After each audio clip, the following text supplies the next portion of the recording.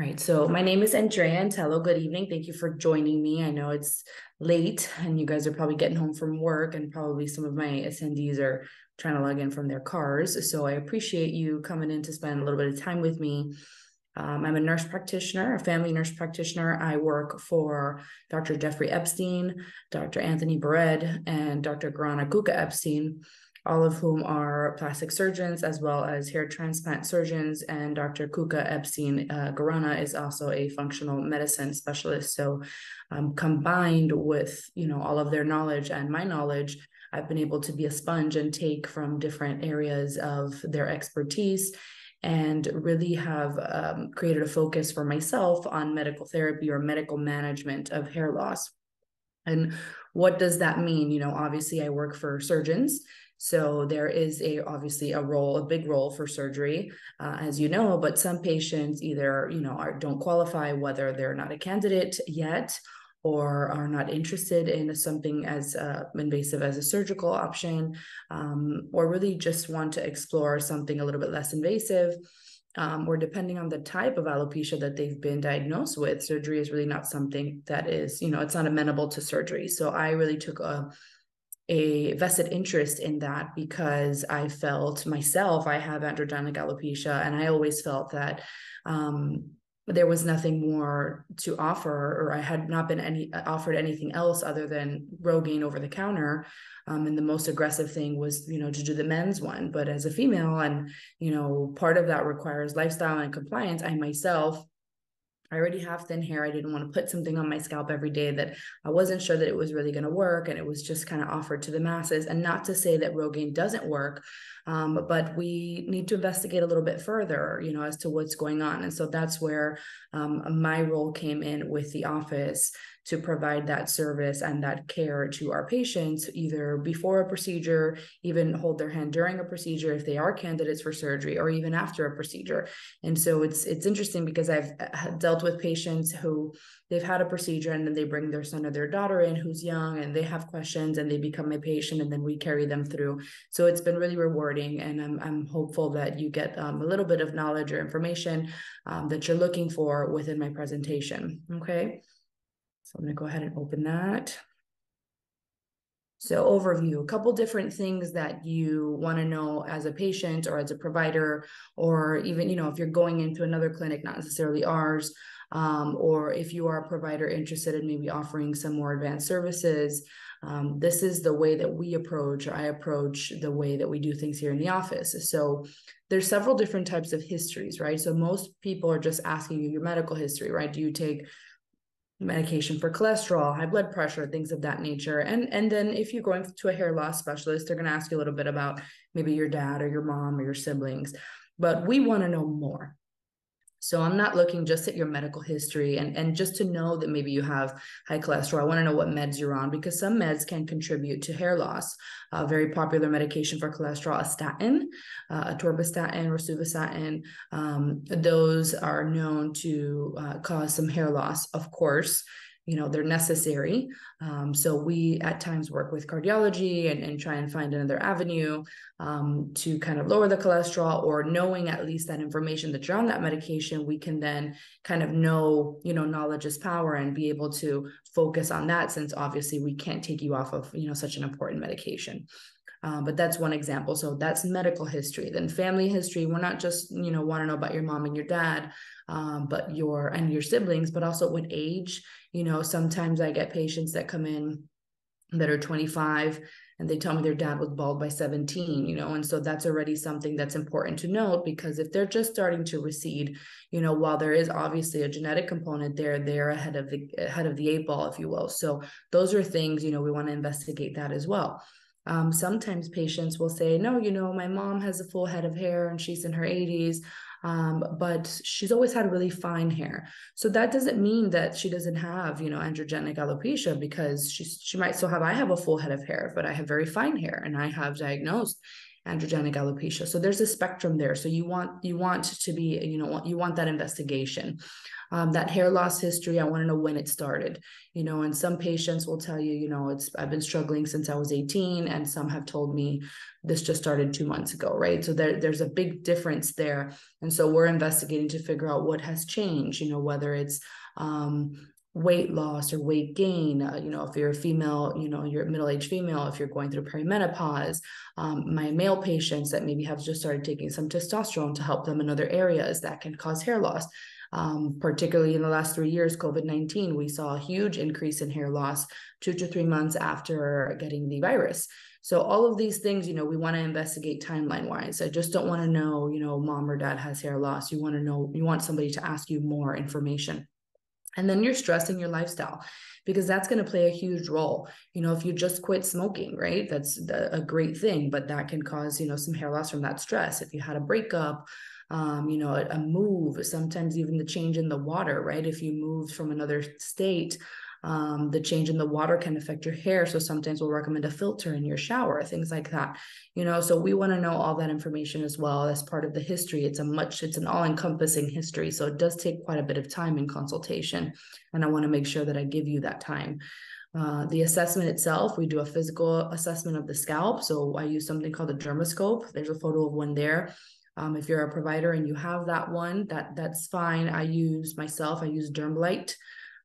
It attaches to the cell phone and to the iPad, so I find it easier to just clip on and carry around. But if you have a handheld one like that, that works just fine.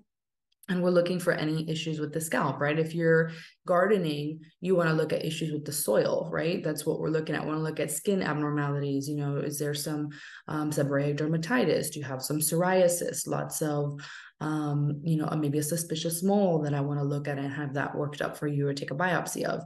A lot of itching or redness. I might want to know if you have some irritation to, maybe you're on the Rogaine over the counter and that causes a significant amount of irritation for you. I want to know that information. If you're female and you dye your hair pretty regularly, I want to talk to you about that. So all of those things I'm looking at your scalp, something called a pull test. So gently, you should have somebody tugging on your hair, just a couple strands, you want them to pull. If you are going through something called telogen effluvium, which we'll talk about in a moment, it's a type of hair loss process, you will see multiple hairs come out. And my female patients, I'm not just talking about, when you touch your hair and you see one fall out, hair falling out is somewhat normal. 50 to 100 hairs a day can still be considered within normal limits for hair loss, depending on the cycle of, the phase of hair growth that you're in. But I mean significant hair loss that's coming out in clumps, we want to know that information. So we'll do a light pull test. As I mentioned, dermoscopy. And then my female patients, I'll check the girth of your ponytail, particularly if you start telling me that you've noticed a lot of loss, towards the back, so that I can get a baseline measurement. Investigation. Now, every single patient we order labs on, or we offer that service. Some patients decline, depending on the insurance programs that they have, or if they've just gotten a workup with their primary care physician. And so we'll take a look at what you've had done and see if we need to add anything to that. But in general, we're looking for other causes of hair loss, because hair is attached to you. So anything that happens to you happens to your hair. So if you maybe have a thyroid abnormality, or your hormones are out of whack, or you're vitamin deficient in particularly zinc or vitamin D, those can cause some hair loss. Iron, ferritin, which is iron storage.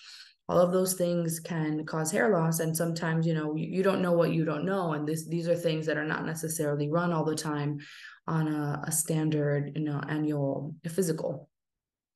Tricho-test genetic testing. I know a lot of patients or attendees are probably on here for this. So we'll talk a little bit about that as well. By no means am I a geneticist, but we do quite a few of those in our office. And I have found that it has been extremely helpful in providing other options to patients that they didn't feel like they had any others, or they felt like maybe they had exhausted all options and had nowhere to turn to. So we'll talk about what that test is, what it does for us. I'll show you some photos of some real life patients of mine with some results, some realistic results. None of the patients that I will show you have had a transplant. They have all been either topical, they've all been tricho-test patients. have all been either on topical medication, oral medication, or PRP or laser. So they're all on medical therapy. Micronutrient or heavy metals panels, if it's indicated, if you're, our in-depth history shows me that maybe we need to investigate further into that. That's where that functional medicine that Dr. Kuka talks to me about quite a bit, and she's very well versed in that. She'll help me out with that so that we can investigate further and see if there's anything else going on. Also like change in diet and things like that. And then we come up with a plan. So whether that's oral medication, topical medication, as I mentioned, laser, PRP, microneedling, if I have a patient who maybe is trying to get pregnant, or some of my very older patients who really cannot afford to get on anything invasive or medication due to, the substantial medical history, even scalp massages and hair care and hygiene, all of those things, change in diet and lifestyle, stress management, all of those things will help. And sometimes that's all the patient needs, is for someone to listen and give that advice. So again, the consultation is the most important part. If you're going to a hair loss clinic and they're spending, just 5 minutes with you and not asking you any of these types of questions, you should be concerned. Only because you want to make sure that they know what they're talking about, and we are living in an age where a lot of patients are losing hair, and so they just want to go to their primary.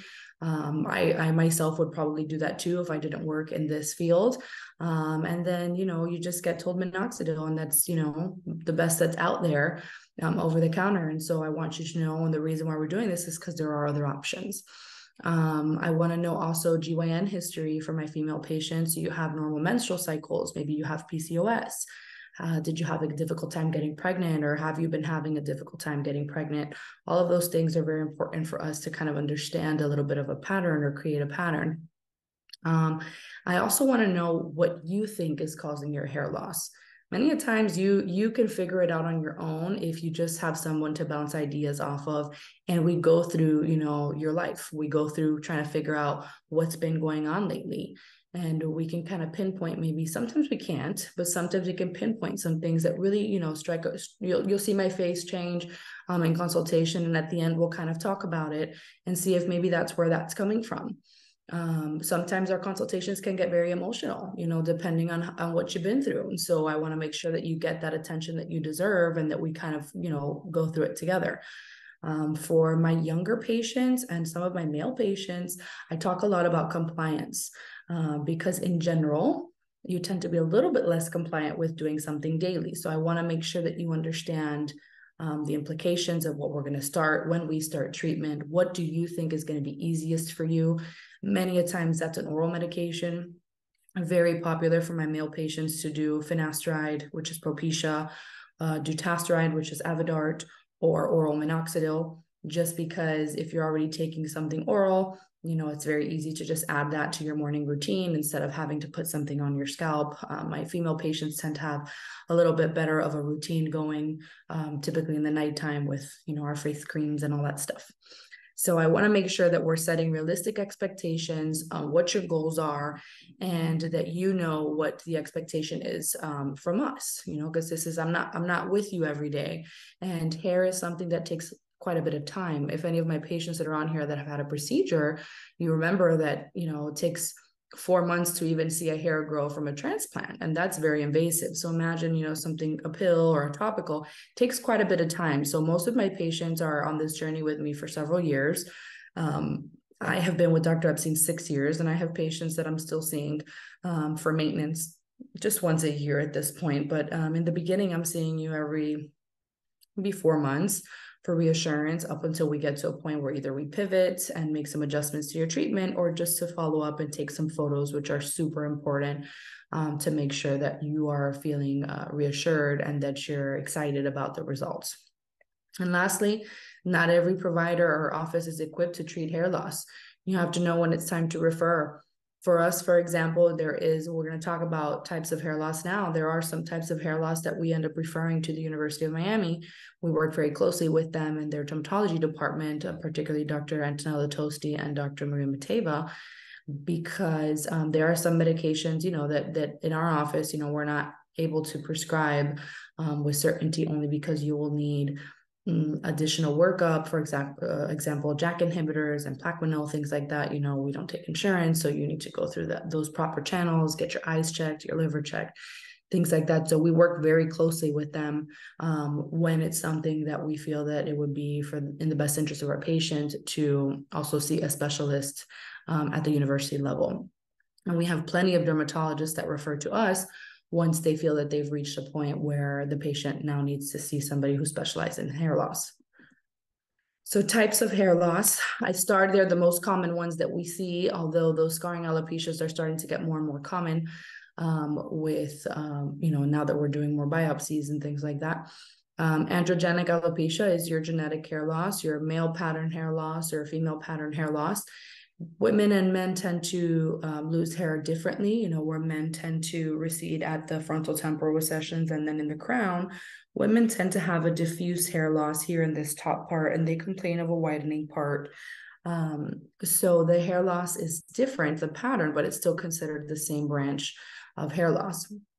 Telogen effluvium, that is a abrupt onset of massive amounts of shedding, usually occurring 2 to 3 months after whatever the trigger was. Sometimes in consultation, we can figure out why.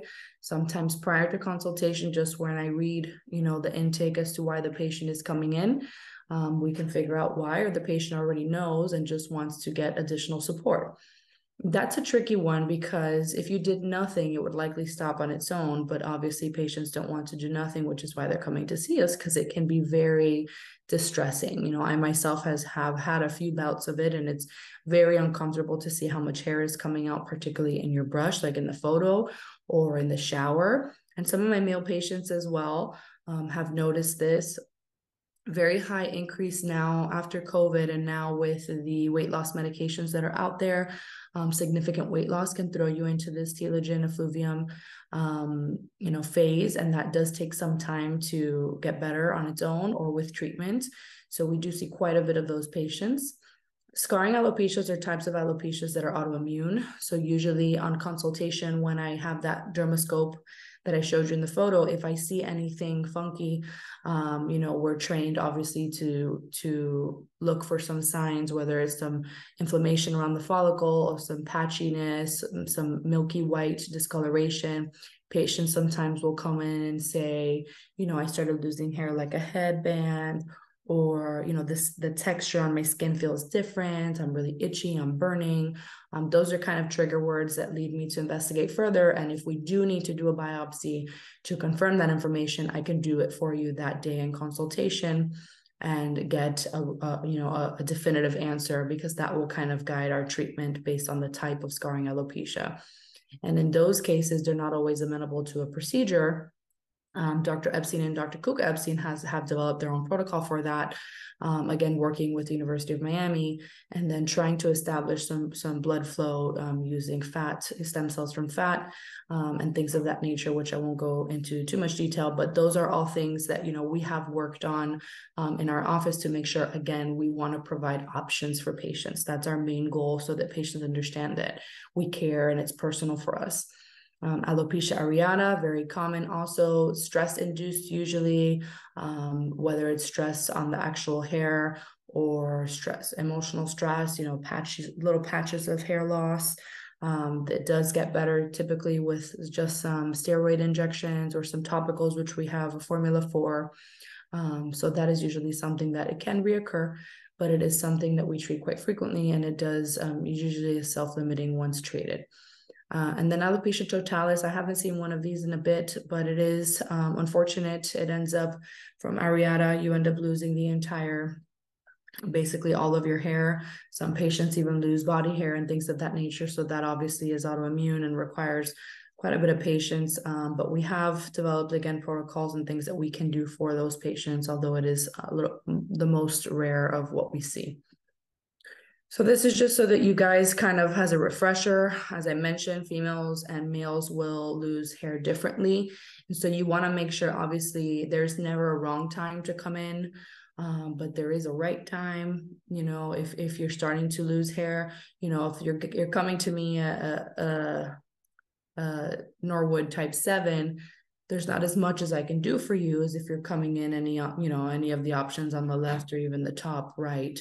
Once you're getting to 7, we're limited on what we can do for you as far as getting you to goal. We can always get you a result, but getting you to your goal is something that we want to make sure that we help you understand and we prioritize, especially if you're a surgical candidate. We want to make sure we prioritize what it is that we're going to focus on, because you have to, have some hair in order to move that hair.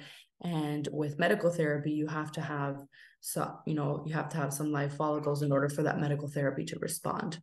In female patients, again, most of our patients are coming in between a 1A and maybe even a 2A.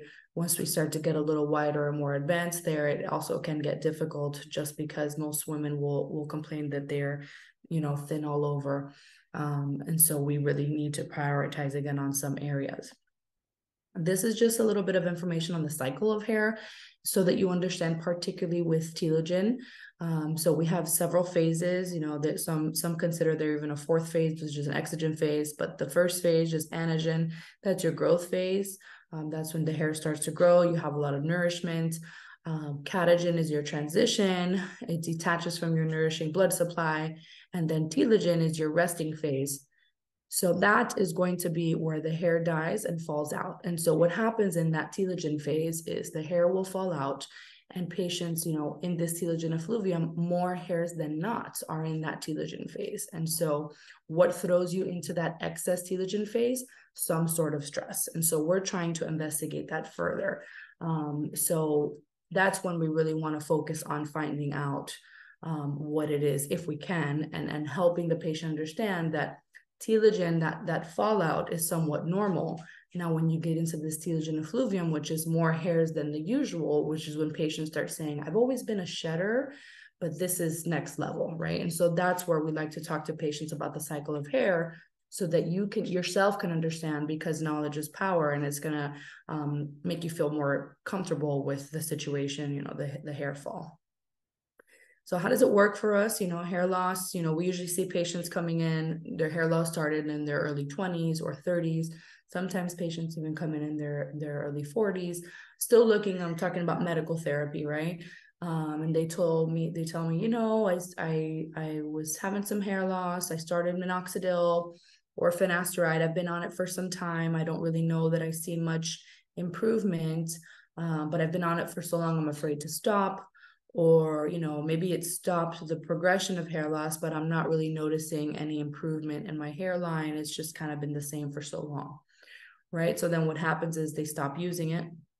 Either they forget, particularly with topicals, they use it like once a week, which that and nothing is almost the same. So they forget, or they experience side effects. And so either they're living with these side effects, which I hate to hear, because again, we have options for you, or they don't know if it's working, so they stop. So then they stop and their hair loss worsens. They have no consistent treatment. They have no provider to guide them. And then in between that, because we don't live in a vacuum, you can have these stressful episodes that cause telogen effluvium, which is that shedding episode I talked about. So if you have genetic hair loss and then you have this stressful shedding episode, that although they're two different things, they're not independent of each other. You can still go through stress and have this genetic hair loss, and it can make your genetic hair loss a little bit worse because you're shedding. Even though you'll regrow the majority of your hair from the telogen episode, it still is something that's very distressing to someone who already has a limited hair supply or very fine hair to begin with. So the patient gives up and either shaves their head fully or commits to a wig. My female patients come in with a hairpiece on, or my male patients, or they find providers who care and give them results. Not necessarily, again, always to goal. We do our best, but depending on how, when you come in and what it looks like when you come in and what you're looking for, we have a reasonable chance of giving you something that you're happy with. So let's talk a little bit about Tricho's test. I see some questions coming in. I think I'm just going to get to them in the end so we can just get through this together. Okay, so hang with me. So Tricho test, it was started in Europe, made its way down to the US. We've been using it since it was in Europe. It's analyzing both genetic and other extrinsic factors, which is what we like about it, because those things are important. As I mentioned to you in consultation, we're looking at everything. We don't just want to look at the surface level, because if hair was sitting on the table, it'd be much easier to treat, but it's attached to you. So everything that happens to you happens to your hair, and we want to know. So if there's any underlying factors, if you have already a thyroid condition, or you're on testosterone replacement, or you have a heavy menstrual cycle, or anything like that, we're gonna ask you those things. We want to know how much sleep you're getting, if you work with toxic materials at work, the kind of stress level you're under. We want to know all of those things as part of the treatment plan. And then it's painless. It's a saliva swab. We can do it in the office for you. We offer that service, as well as we can drop ship that to your home. For those patients that are somewhat tech savvy, you go on the website. It comes with a little card, and you fill out your questionnaire, and you make sure that the number that it comes with is the same number that you're putting in your demographic sheet for. And then we send you a prepaid shipping label, and you send it to the testing lab. It's in Texas now, in the US. Takes about 10 days to get the results, maybe a little bit less, but it does take us also some time to analyze those results and get you an appointment. Most of my appointments with patients are virtual, unless they're a local patient. But I try to do them virtual, just because, most patients, if they just came in or just had a procedure, they maybe don't want to come back to the office for that. So I try to get it done as quick as possible, so that we can start treatment and get that going. So this is also from the GX Sciences, which is the US office. This is how they analyze, again, the 16 SNPs, and they get 48 different genetic variations that are analyzed, and they're looking at mutations. All of us have variants, right? Variants are kind of like metabolism, right? Everybody has one, but sometimes some a little slower, a little faster, right? And so we're looking to see what variants you might have in your genetics. That gives us information about what medications you're going to have a better response to. So this is not like an ancestral thing. This is not telling me, if you come in and say, I don't have anyone in my family with genetic hair loss, and I want to do this test to see if maybe my great aunt Sally gave this to me. This is not the test for you.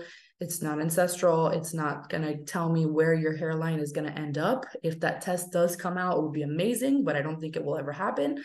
But this gives us more information. This is looking to individualize treatment. So this is going to give us oral medication options, topical medication options, maybe some predispositions for vitamin deficiencies, depending on maybe how slow or fast the transport of vitamins are into the cell. So again, this is genetic, right? This is looking at your genes. Then we also use the lab work that we order, because those are going to be real-time values, right? That's going to tell me if you have a genetic predisposition to low vitamin D, right, based off of Tricho test.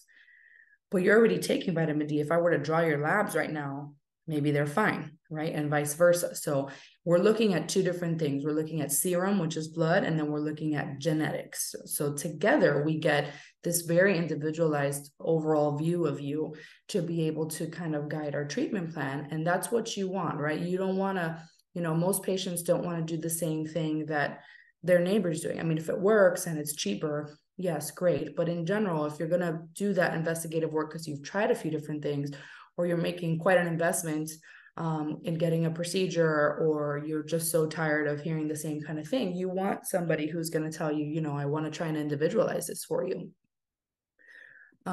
So this is an example of what I see as a provider, and you see as a patient. I'm very transparent. I send my patients everything that I get. Again, the disclaimer is I'm not a geneticist. I do this all day long, but there are times where even I don't understand the allele process. And so I work with the geneticists at GX Sciences to, usually that's why we require at least 10 days, because if there's anything that I see that maybe is funky in the report, I want to make sure that I understand it perfectly to explain it to you. But I am very transparent with our reports, and we believe in that. So this is the best way for patients. I always tell patients to pull up these two pages. This is a sample report. This is not an actual patient. There's no HIPAA information on here. It's just a sample so you can see. So it gets, all the variants get read, right? And you would get that report also about all the different gene interpretations, your salt. I saw somebody ask about the sulfur transferase. We don't do the minoxidil response test because this is more accurate. And so this is looking at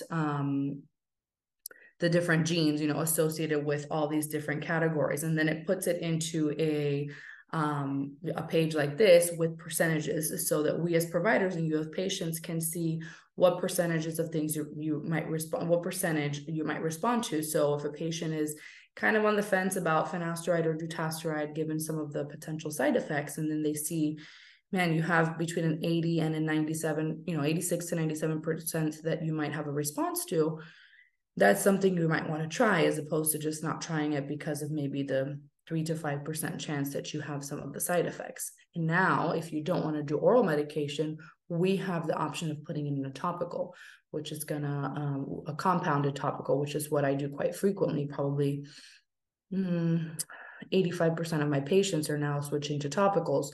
And this kind of avoids the potential for side effects and still gives you, a similar result.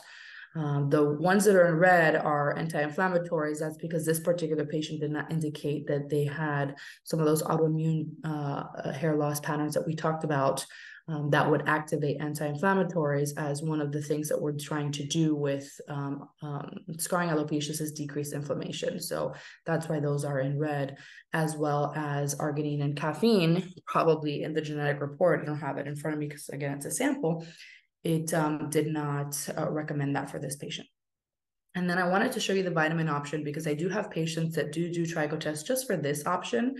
For my patients that are very interested in knowing what vitamins would be beneficial to them and are really trying to do more of a homeopathic approach, that are just trying to do, again, scalp massages and different types of serums. And I have a lot of patients that are interested. And I even compound with rosemary oil or peppermint oil and some of these other vitamins that, patient might have a genetic predisposition to having a decreased level in. We can use this. Again, obviously it's vitamins. It may not be as quick for results as some of obviously our pharmaceutical agents, but it is something that for patients, again, that are maybe trying to get pregnant or are really not trying to take any other additional medications for whatever personal reason, I do like to focus on this option as well. So these are some photos. They're realistic. I chose a couple different, I could do this all day, but I chose a couple different patients that had different hair loss patterns to show you truly the results that you get. I'm not going to show you somebody who had zero hair and now has a full head of hair because that would be more of a transplant approach. I do have patients that have had a transplant that are also on medical therapy, and medical therapy has helped them in addition to a transplant, but I didn't find that fair to show you all when we're just doing a medical therapy presentation, because I want you to know where we can get with just medical therapy. This particular patient was on topical minoxidil over the counter for over 15 years. And was one of those that told me, I'm afraid to stop because I'm not sure that it's working. But once tricho test rolled out and we sent an email to our database, he wanted to come in and just try, and he has been thrilled. He said he'll never stop. He's never seen such growth, and he still has a ways to go. When he came in on that picture on the left, he was not a candidate for a transplant, and now he is. So he's thrilled about that because he has enough coverage there in the crown with his own hair to be able to get him a nice result in the crown area. This is a younger patient. Again, I like to show different demographics. This patient came in with a lot of miniaturization of those baby fine hairs, which, as patients, that's usually what brings you all in, because those hairs, tend to be so fine that you really see scalp, unlike this patient. And he was very concerned and knew that those hairs were on their way out. And he committed to treatment, and he has been on treatment for probably about seven and change months, and has a pretty impressive result thus far, I think. Would you agree? He still has a ways to go. He's very young. So this is a commitment that until something more permanent comes out, he likely will be on. And it's interesting because these are the patients that I love when they come in, because they're like, oh my gosh, I was really afraid that I was going to lose all my hair. And then I would never be able to do a transplant, or, I'm so young. This particular patient's, very young. And he's very happy. And there was a period there where he stopped for a little bit and then lost some progress and got back on and was able to regain that progress. So not that I condone that behavior, but it kind of was validating for me as a provider and for him as a patient to know that this genetic test is really helpful to, because we're seeing that, the fruits of our labor. This is a patient that had telogen effluvium. Her befores are on the top. So telogen effluvium tends to really affect this hairline, and it recedes quite a bit. And so you can see she was a redhead before, but she has quite a bit of recession and a lot of, where you can see through, all the way. She came in complaining of not feeling comfortable wearing a ponytail or anything like that and wearing her hair back. And so we started her on laser and a topical treatment. And she, this was growth that she saw. I wanted to show you like an early growth. She has continued to improve, but you can see those hairs, that are growing here. And the hairline on that right side is now much more covered, where when you pull it back, you don't see back into her scalp. And that was probably over the course of about 6 to 8 months as well, because we need that telogen episode to end. We can start treatment, but that's really just going to help stop that telogen episode, or at least help the patient through that. And then we need to focus on regrowing what we've lost. So this can take a while too, but this was some early growth and she was very pleased with. And this is another patient with quite a bit of genetic hair loss. The top picture is when she came in to see me. We still have a ways to go, but she is doing topical treatments only. She did a little bit of PRP as well, but in general, what has really worked for her has been topicals. In fact, she also was one patient that stopped for a little bit and restarted, during the pandemic. She stopped and lost a lot of her progress and ended up pretty close to what she was looking like when she came in.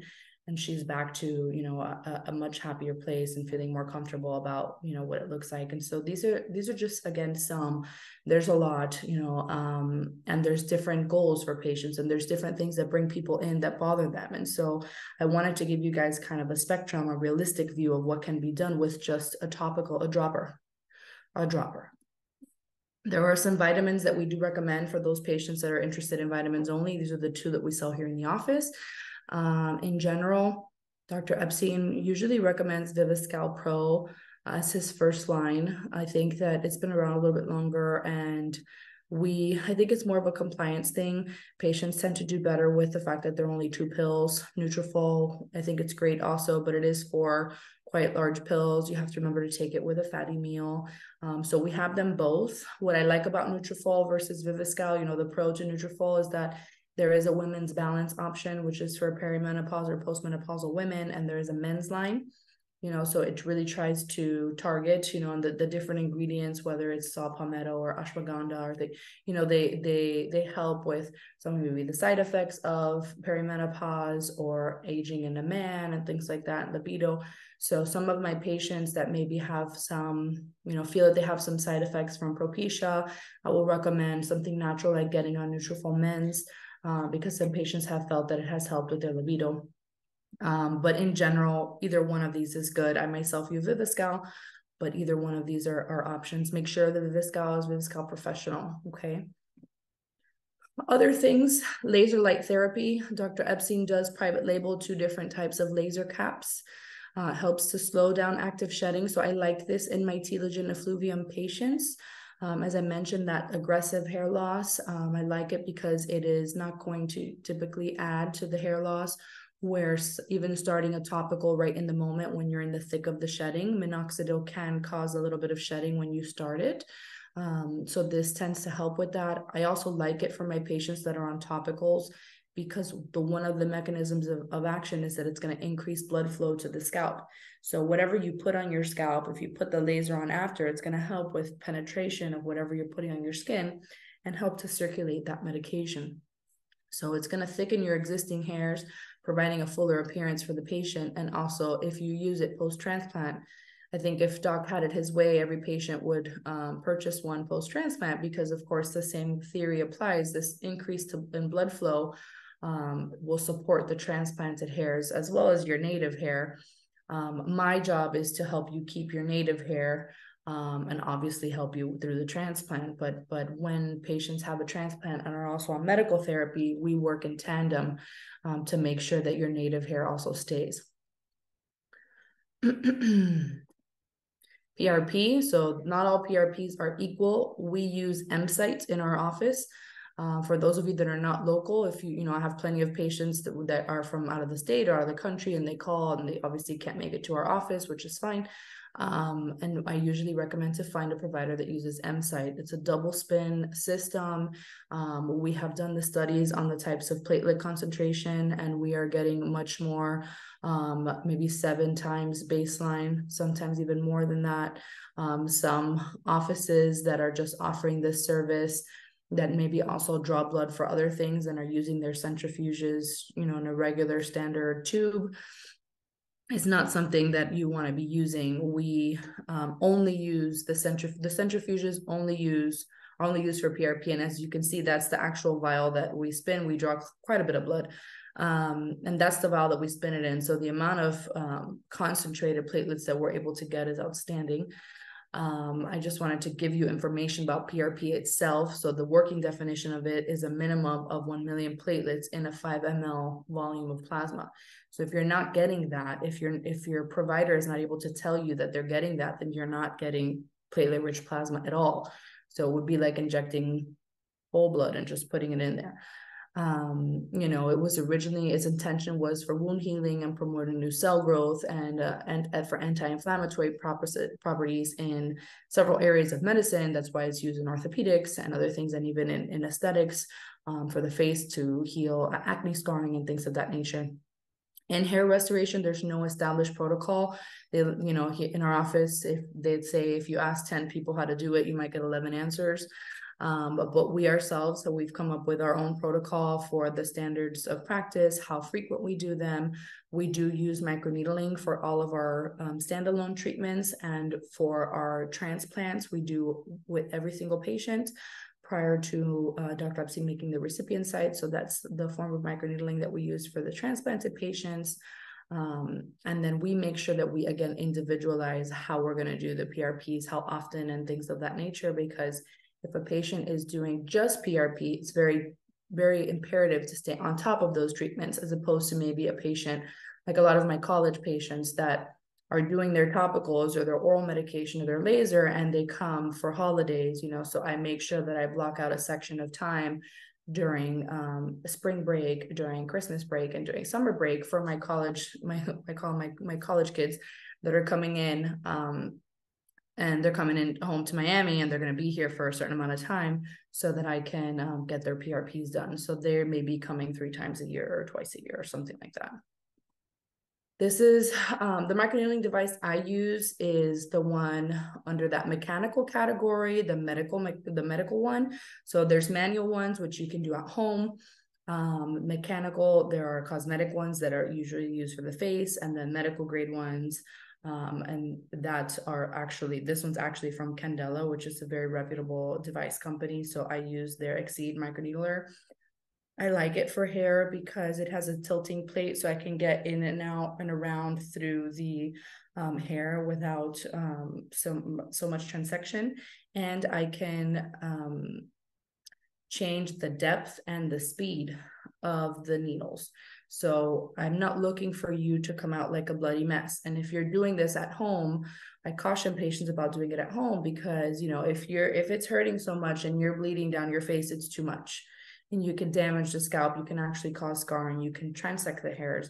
And so I like to see, depending on how much fat that patient has, right? And there are studies that the amount or the degree of the advanced hair loss is directly correlated to the amount of fat that you have, right? And so you want to make sure that you're not going so deep with this device that you're causing scarring, right? You're causing trauma. This is supposed to be a micro injury, a very soft injury, because our platelets are activated on that, and it stimulates collagen production. And our body is made to, when there's a small paper cut, right, or anything, to heal itself. And so that's the thought process behind microneedling. So I'm not looking to machete your scalp. And so I want to make sure, we looked for the right device to make sure that we could do that for you, obviously without so much discomfort. So that's the device I use. So that's it. This is the information for the different websites. We have Jeffrey Epstein, Dr. Jeffrey Epstein, foundhair.com, and then also the Women's Center for Hair Loss. So female patients, we see on certain days of the week if they're just looking for medical therapy, because again, as you can see, my consultations, they take quite a bit of time. We do extensive blood work, and we talk with the patient for a long time. So depending on what you're looking for, you can go to any of those websites and you can put in the inquiry box and they will get filtered to me. And then that's my work email address. I am very available to my patients as much as I can be. I am a mom, but I try to make sure, again, that sentiment about this being very personal to me, that it carries through to my patients, so that you guys feel that there is another person on the end of the consult table that really does care. Okay, let me look at your questions now. All right. So what exactly is microneedling? So microneedling, that's a device. Again, you have that dermal roller, which they're sold, over the counter. You can get on Amazon or anywhere. We're going to start carrying one in our office as well for home use. We're just trying to find the right one, again, to avoid patients having excess trauma, because they're different needle lengths. And basically the dermal roller is basically, you're going to pass it. It's got different needles at different lengths, and you're going to pass it over your head. And it's creating these little pinpoint, like micro channels almost. And it can be a little bit painful. It shouldn't be too painful or it's too deep. In the office, we have that medical one that I mentioned. And so we use that one in the office, but there is a home use. And again, the thought process behind that is to create this micro trauma, and also these micro channels when I do the PRP, but this trauma to activate the platelets and also stimulate collagen production and healing. So it is part of some of the hair loss protocols in a lot of the established hair loss offices. Does laser light therapy work in scarring alopecia? It depends on the type of scarring alopecia, but in general, it's not my first line, because it depends. I would have to evaluate your scalp. It depends on the type, the degree of the scarring, and the amount of inflammation that you see. Sometimes PRP is something that can be helpful for that inflammation as well. If you have tried the obvious choices like Kenalog or even topical tacrolimus. So those are some of the things that we tend to use first. But it can be an option. It can be an option. It depends on the type and the degree. Recently, okay, so some shock loss. So shock loss post-procedure. So this is a question about a patient that had a transplant. Very, very common. Very, very common post-procedure. Remember that we're removing hair. If this is an eyebrow transplant, we're removing hair from your scalp. And so those hairs are also, we're rehoming them, but they have the same property of where they once were coming from. So sometimes it can affect natural hairs. It can also be just the transplanted hairs falling out. It can, in the surrounding areas, there's trauma. So that can occur. It all grows back. We can even recommend, there are some things that we can recommend now that you're 6 weeks out. There are some topicals, Latisse, which is latanoprost or bimatoprost, which we use for eyelashes. Some patients purchase it and put a spoolie and they can put some on their eyebrows. We can also do some Kenalog injections. So I welcome you to email me so that we can talk about some options, and I'll get some photos. Photos are huge for us, so that we can kind of get an idea, but that timeline links up and it will all come back, okay? Are any of these treatments covered by insurance? Unfortunately, no. So in the insurance world, hair loss, while very personal to us, is considered aesthetic. So none of these treatments are covered by insurance. We don't take insurance in our office. Anything that we can try to do for you, like if I need to do a biopsy or if I order lab work, I do put the insurance codes and I run what I can through the insurance, to when Quest and LabCorp, so they can see that, I'm a licensed provider and the diagnosis code. But in general, things like I said, like PRP and tricho tests and all those things, no, are not covered by insurance, unfortunately. What is the treatment if one has PCOS?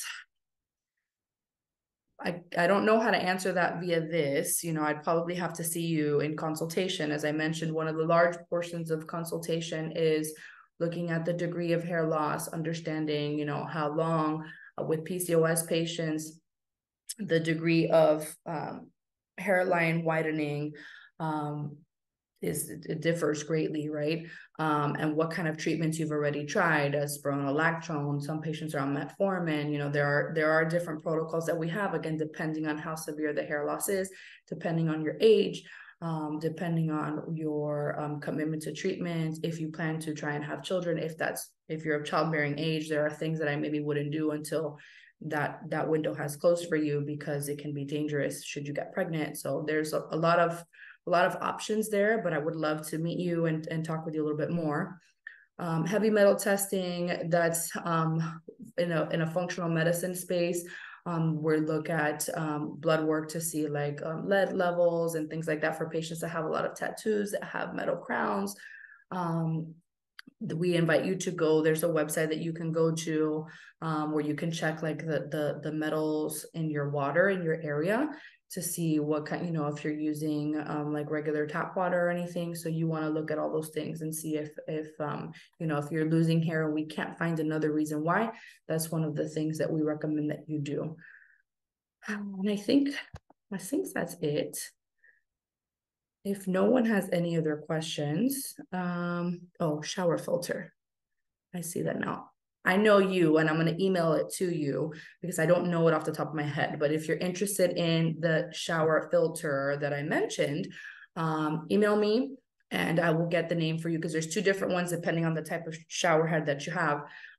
So I probably should have put that in the presentation. I'm sorry. So email me and I will get back to you on that. But it's something you just, like the shower head, you just attach it to that.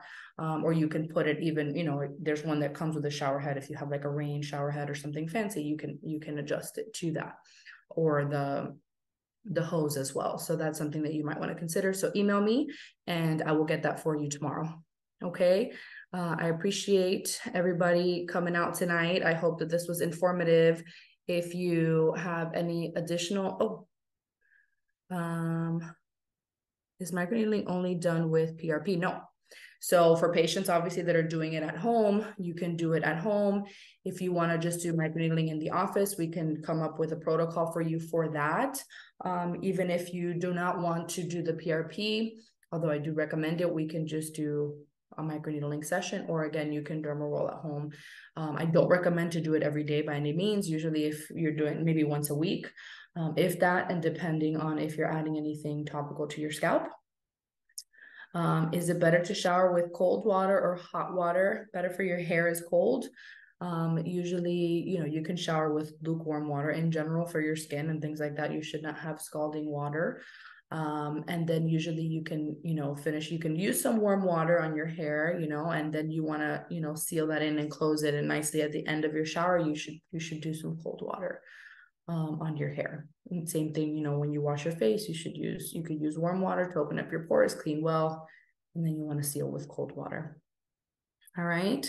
Hope everybody has a wonderful evening. Again, my email address is andreanp@fhrps.com. And if you have any questions or anything personal that maybe you didn't want to address, and you want to see me in consultation, I'm happy to see you either virtually or in person. And for those of my patients that I see on here, thank you for continuing to support me.